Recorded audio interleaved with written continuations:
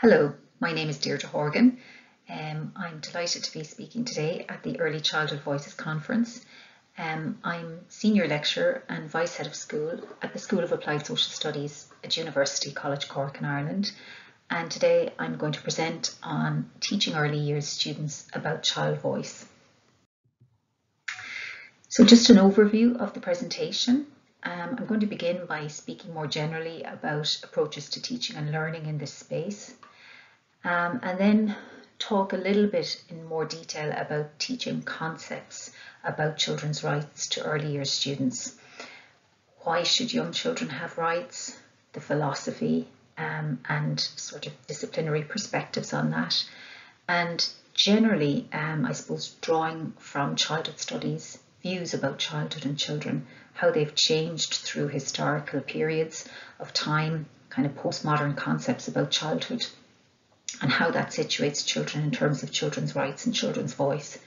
And then we'll talk about the UNCRC, some of the key principles and articles, and how we teach that to early years students.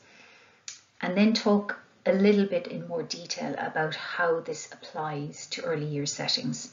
So how children's rights are recognised and respected in early childhood settings in the Irish context.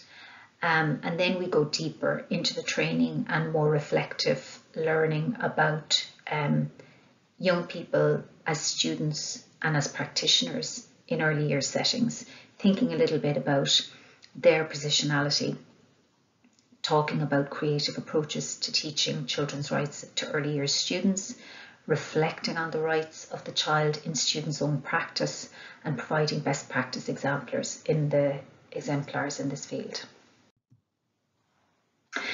So broadly speaking, my approach to teaching and learning in this field is drawing on a couple of key areas. The first is the importance of embedding key concepts. So the understanding of children's rights, recognition and appreciation and acknowledgement of children's rights, children as equal citizens, the philosophy underpinning that, and the key theoretical perspectives underpinning that, and a basic acceptance of that key value as early years practitioners, that children are equal citizens and as such have access to their rights, and that as practitioners it is our responsibility to help children to realise those rights. That's combined with providing and helping students to access key resource materials such as the UNCRC, supporting documents like NGO reports, child participation toolkits, academic articles and online training resources. And then I suppose supporting that learning even further and embedding it further and helping students to think reflectively about what they're learning by doing in-class pop quizzes, polling students, testing their knowledge and their understanding through discussion, through walking debates, etc. And that's where I move on to the next point is, I suppose, using creative and sort of activity-based learning opportunities, such as walking debates and site visits. So we find that this approach really scaffolds early years students' learning. So we start, I suppose, with the basics. Why involve children? Why recognise children as equal participants? Why try to access children's voice and make it count in an early years setting? So we start from the broader perspective of the key principles of why it's important to involve children. And so from a rights perspective, we teach students that this promotes children's citizenship and active inclusion. By being participatory and involving children, children learn that they can make a difference and influence what happens in their environment. It helps them to discover their own value in their own right as citizens. So as well as that, involving children is more efficient. It creates better policy and better services all around. So children have their own unique perspectives. Nobody else can tell you what it's like to be a child, only a child. So their unique perspectives and experiences offer us an insight into issues that affect their lives, their likes, their dislikes, their preferences. And giving children a say in how policies and services are developed will help to ensure that those policies and services better meet their needs. And then finally, involving children helps children themselves. Children gain so much from participation experiences. It helps them to develop teamwork, negotiation skills, problem solving and influencing. It helps them to engage with adults as partners, builds their confidence and self-esteem, and it's particularly beneficial, as the literature tells us, for specific groups of more disadvantaged children, more marginalised groups like refugee and asylum seeking children, traveller children, children in poverty, etc. So we build on this concept of why rights are important for children by focusing in more specifically then on why rights are important for children, specifically in the early years. So we use lots of materials, and here we have some Bernardo's materials underpinning this. So children, including the very youngest, must be respected as persons in their own right. So that basic fundamental kind of philosophical approach of respect in the human integrity of young children. So, and we really draw on childhood studies, children's geographies, and that whole kind of new sociology of childhood movement, seeing children as active citizens, as key people in families and in their communities, building relationships and networks, that children have self-expression from the very earliest moment, and from the very earliest years, children can express themselves in lots of different ways, using lots of different languages, verbal and non-verbal.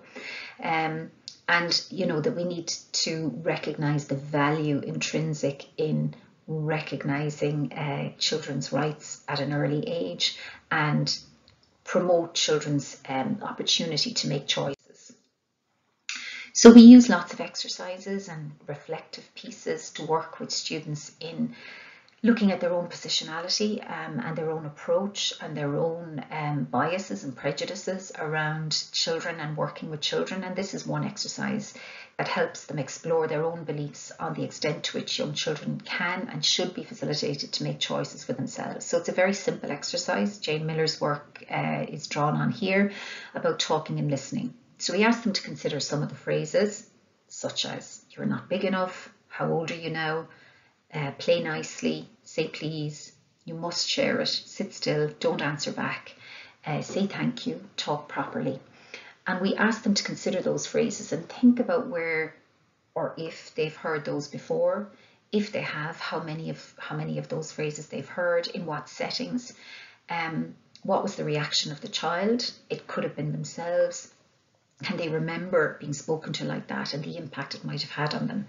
And that's a way into helping us think and talk a little bit about adult-child relations, particularly the power dynamics in those relationships and how very often adults hold far too much of the power in those interactions with children. So, having done some thinking about the broader concepts about children's rights, the rationale for children's rights, and positioning yourself in terms of your views on children's rights, we move on to the broader kind of landscape, the policy context for child participation and voice. So we start with the international landscape, so the UN Convention on the Rights of the Child, and particularly focus on child voice, obviously Article 12, which is often known as the participation article, which says that a child who is capable of forming his or her own views should have the right to express those views freely in all matters affecting the child, and the views of the child being given due weight in accordance with age and maturity.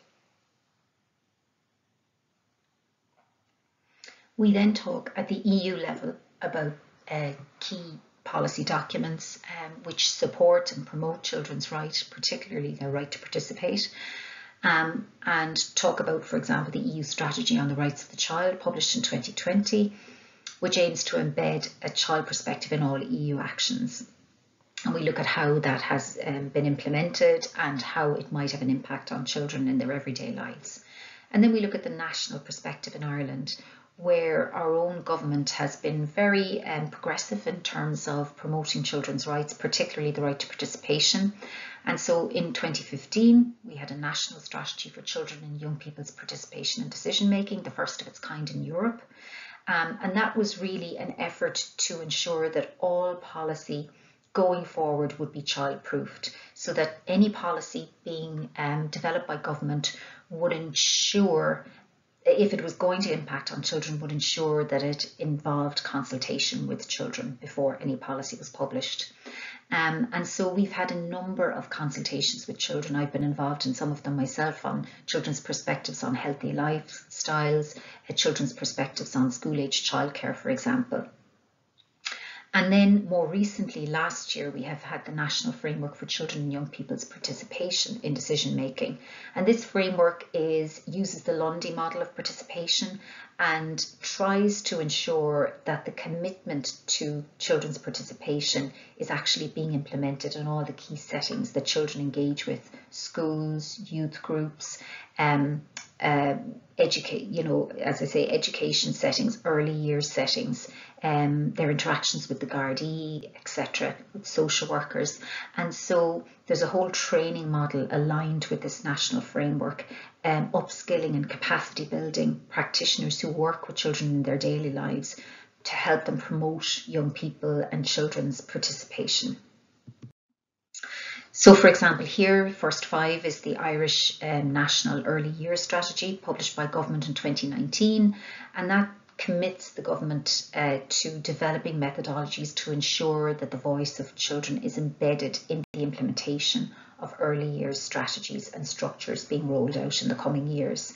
So you can see in a lot of different elements of policy development, that child voice piece, that child participation piece is so important. So that's just an example of one of the resources that we use, and it helps students to understand the importance of using child-friendly language when we're trying to explain the convention to children, and we're trying to teach and help children understand about their rights. So that's a resource that's developed by the Children's Rights Alliance in Ireland. And so we developed that kind of understanding of the United Nations Convention on the Rights of the Child. We have lots of in-class discussions, and we look at the key principles, and we do brainstorming with groups about what these key principles might be, and the key provisions, the 3 Ps: prevention, participation, and protection. So another way we try to engage students in thinking about children's rights is a walking debate, and we use materials developed by the Ombudsman for Children's Office. So we ask young people and students to think about how children's rights are being respected in Ireland under the UNCRC. And so we show them various statements, such as, you can see them there on the resource sheet: children's rights are enjoyed equally by every child and young person living in Ireland. Failing to realise one right of children can have a big impact on whether they can enjoy other rights. And we, take these individual statements and we do a walking debate. So we post agree on the left-hand side, disagree on the right, position students in the middle, ask them to think about the statement, and then position themselves one way or another or on the continuum. And then to reflect on that, to listen to people's arguments about why they positioned themselves where they did, and maybe think about changing their position. And if they do change their position, to explain why they've changed it and what has impacted that decision. So that kind of reflection really helps students to think about their positionality on it, and what has influenced their original views and thoughts. And we build on the debate then by sharing resources, pointing to the Ombudsman for Children's website to get relevant facts and statistics about children's rights in Ireland. We also have done site visits. So this is one, for example, an art gallery in UCC, the Glucksman Gallery, which had a children's rights exhibition called Viewpoints: Children's Rights in Imaginary Spaces. And this is where the curators asked children's book illustrators to take key articles relating to children under the UNCRC and to think about how they might illustrate that, how they might visualise that, and to produce a large illustration of that, which were then put together to hold an exhibition in the Glucksman Gallery. So students got to see how various rights were interpreted by those children's illustrators, and critiqued them. Some felt they were very, very representative and as they would understand it, or that it would be relevant to a child would get the meaning, and others less so. So the opening slide of the dinosaur and the children on top as knights erecting a flag, that was the interpretation of Article 12, children's voice. So then we talk a little bit in more detail to the students about Ireland and the UN Convention, the monitoring process, how state signatories report to the UN committee. Ireland has had 6 state reports to date, and the most recent is this year, a consolidated 5th and 6th report because of the delays around COVID. There's a shadow report produced by the Ombudsman for Children's Office. Previously, the Children's Rights Alliance would have produced some of these shadow reports. And Ireland is due to have its next hearing in Geneva in 2023. And we will have our concluding observations on the committee then also. And I just wanted to show you, as we would with the students, some of the shadow report from the Ombudsman for Children's Office, which for the first time engaged with young children in the early years as to their likes and dislikes in order to feed that back to the UN committee. And really, as you can see, there was lots of creative methods used, particularly drawings and other kinds of activities. But you'll see from this, family features very heavily, and play is really central to children's lives in the early years. Some of the things they didn't like was not being listened to, being hurt, going to hospital, and the things they'd like to change. And obviously this reflects the time when this research was done. They would like to an end to COVID and to do more of what they like. So this gives us an indication of the importance of being listened to by children and for that to be followed through by adults. So we talk to our students a lot about different models of participation. So Hart's ladder of participation, moving from manipulation to, child-led initiatives. And the Lundy model, which is used throughout Irish policy and strategies, which recognises 4 key elements of children's participation and voice. So that is space, voice, audience and influence. And then I suppose we look at how children's participation is embedded in the Irish early years sector. And we talk about policy, curriculum, regulations, and in particular, ASHTR and Síolta. ASHTR in the Irish context is our national curriculum in early years. Síolta is our national framework for quality. And both of those emphasise the importance of children's participation, ensuring that children's rights are met, and that requires them to have choice and to use their initiative and to be supported to make decisions. So, lots of discussion points with students about that. Did you see examples of children's participation in your placement settings? At the point that the students receive this module, they will have undertaken 2 block placements. So they'll have spent significant amount of time in practice, 3 months for each placement. So they have the space and time now to reflect and think back on what they saw, observed, and did themselves in terms of practice with young children. So if they saw examples of children's participation, were they meaningful or were they tokenistic?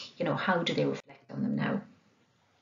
We then propose a whole range of different participation activities that you can engage with young children. We call this the participation toolbox, so listening games, icebreaker games, capacity building games, how to identify issues for discussion with children using a wish box graffiti wall, creative methodologies like mapping a centre, balloon work, placement work, and prioritising their preferences using voting, beans in a pot, sticky dot voting or ballot box voting.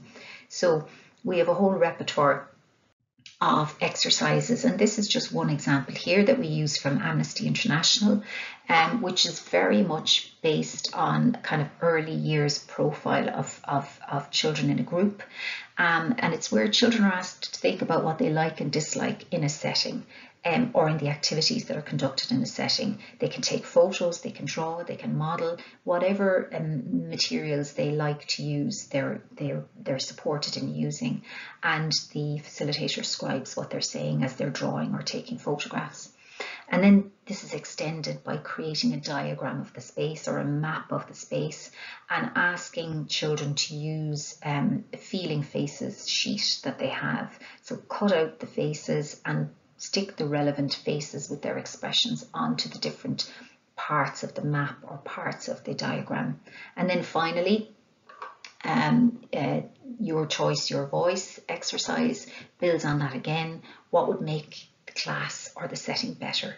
If children have suggestions, how do we agree? So there's possibly voting exercises, which helps children to learn about democracy, choice, compromise, making change. And I suppose the big part of that exercise is that, you're helping children to identify what they like and dislike, how they might change it, and actually following up in terms of making some change so that children see the full impact of their voice, which is a key part of the Lundy model. So we ask students then, having explored all the different methods, to discuss them, look at their usefulness, identify if and where they've seen them in practice, and to suggest some others. And again, key discussion points would be, what might be some of the challenges? In particular for adults, they might see these exercises as costly, as time consuming. They may feel they don't have the capacity or the expertise to engage in this way with children. For children, sometimes also they find these participatory exercises can be quite challenging because they take a lot of time. They don't understand a lot of the language adults use with them, and they can be quite challenging for children in terms of their need for breaks. They can be frustrated when adults don't follow up on things that they've agreed or discussed. So we talk through a lot of the challenges, some of them which are more, I suppose, difficult to engage with than others. And then we talk about the impact of hearing children's voices on settings and on practitioners. So the benefits for staff, for children, for parents, and for the service of having this participatory early years approach. So improved dialogue and listening, children feeling more empowered and confident, and also improving their own listening, parents becoming more supportive of children being vocal and participating, and services becoming more responsive to children's needs. And then finally, here are some of the resources we use. So the Amnesty International Ombudsman for Children resources, books on children's rights that are written specifically for children, young children, and then online resources, training resources. Children's Rights Alliance, Barnardo's Ireland have some amazing resources. So thank you very much for listening.